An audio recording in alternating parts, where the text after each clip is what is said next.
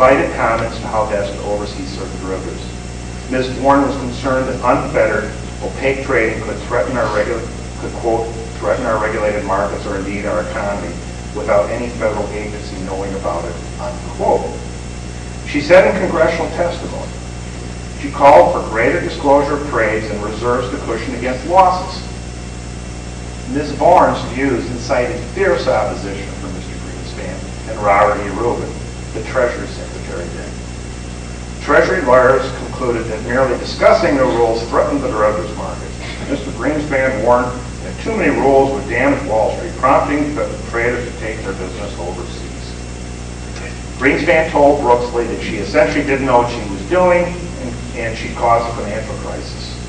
And Michael Greenberger, who was senior director of the commission, said that Brooksley was this woman who was not playing tennis with these guys and not having lunch with these guys. And there was a little bit of a feeling that this woman was just not at Wall Street. In early 1998, Rubin's deputy lawyer, Lawrence H. Summers, called Ms. Bourne and chastised her for taking steps he said would lead to a financial crisis, according to Mr. Greenberg. Summers said he could not recall the conversation, but agreed with Mr. Greenspan and Mr. Rubin that Ms. Bourne's proposal was highly problematic. On April 21st, 1998, senior financial regulators convened in a wood panel conference room to discuss Ms. Bourne's proposals.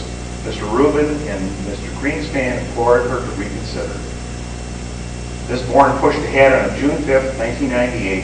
Mr. Greenspan, Mr. Rubin, and Mr. Levitt called on Congress to prevent Ms. Bourne from acting until the more senior regulators developed their own recommendations. Mr. Levitt says he now regrets that decision. Mr. Greenspan and Mr. Rubin were joined at the hip of this, he said, and they were certainly very fiercely opposed to this, for saying that this would cause chaos. Ms. Bourne soon gave a potent example in the fall of 1998 when the hedge fund long-term capital nearly collapsed, dragged down by disastrous bets on derivatives. More than a dozen banks pulled $3.6 billion in private rescue money to prevent the fund from slipping into bankruptcy and endangering other firms. Despite the event, Congress froze the Commodity Futures Trading Commission's regulatory authority for 6 months. The following year, Ms. Bourne departed. As the stock market roared forward on the heels of a historic bull market, the dominant view was that good times largely stemmed from Mr. Greenspan's legacy, Mr. Greenspan's steady hand to Fed. In 2000, Tom Harkin, the senator from Iowa, asked what might happen if Congress weakened the Commodity Futures Trading Authority. If you have this exclusion and something unforeseen happens, who does something about it? He asked Mr. Greenspan in a hearing. Mr. Greenspan said that Wall Street could be trusted. There's a very fundamental trade-off for what kind of type of economy you wish to have, he said. You can have huge amounts of regulation, and I will guarantee nothing will go wrong, but nothing will go right either. Later that year, at a congressional hearing on the merger boom, he argued that Wall Street had tamed risk. Are you concerned with such a growing concentration of wealth that if one of these huge institutions fails, it will have a horrendous impact on the nation and the economy, asked Representative Barry Sanders, an independent from Vermont? No, I am not, Mr. Greenspan replied. I believe that general growth in large institutions have occurred in the context of an underlying structure of markets in which many of the large banks are dramatically, I should say, fully hedged.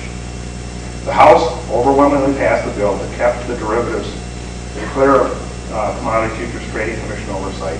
Senator Graham attached a rider limiting Commodity Futures Trading Commission's authority to an 11,000-page appropriation bill. The Senate passed it, President Clinton signed it into law. So there we go. We have these derivatives.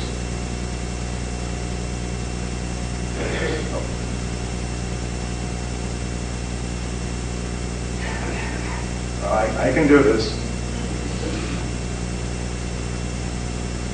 So how big is the derivatives problem? Okay, according to the World Bank, the world GDP is 60 trillion. The U.S. GDP is 14 trillion. So that gives you a little bit of an idea of scale.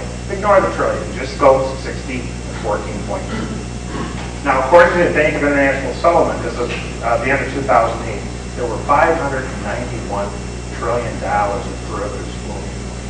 That's 9 times world GDP.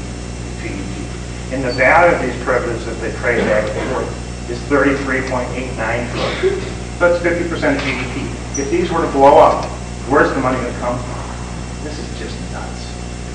Now, for years, I've been watching these reports coming from the OCC. This is the Office of Comptroller of Currency, and they have this quarter report on derivatives. And I'm looking at this thing, like last spring, and here, so here we are at $170 trillion of derivatives in our $14 trillion economy. These are all side bets that are traded over the counter with no oversight, that are being done by their banks that are backed by the FDIC. I'm looking at this going, this is crazy. We're going to have banks go down.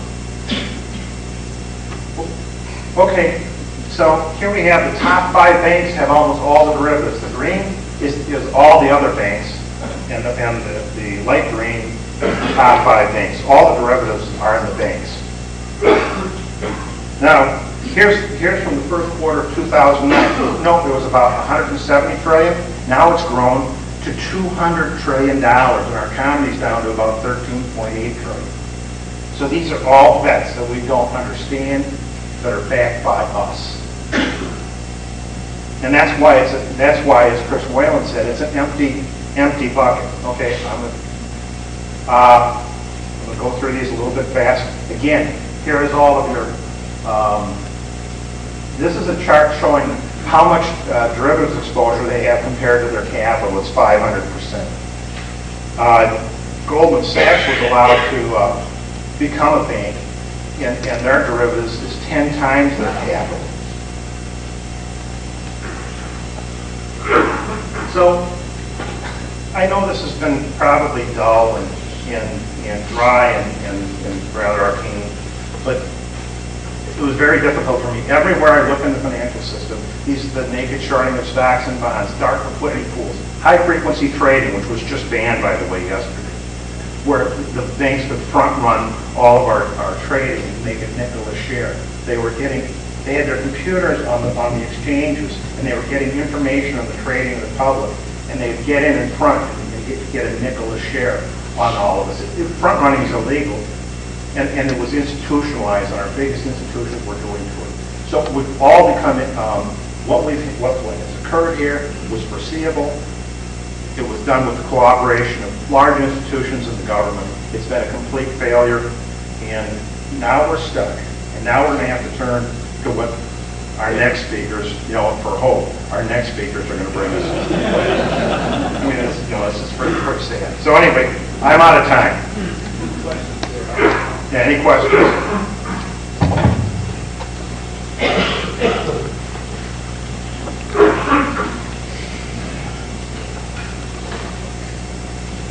I was just going to ask, following the question, what role does the American consumer have in our economic turmoil? Well, Joseph Pierce, we were talking last night. The fact is, every decision we make, okay, I'm a believer in distributism, okay, which is not really, it's not capitalism, it's not socialism, it's something different.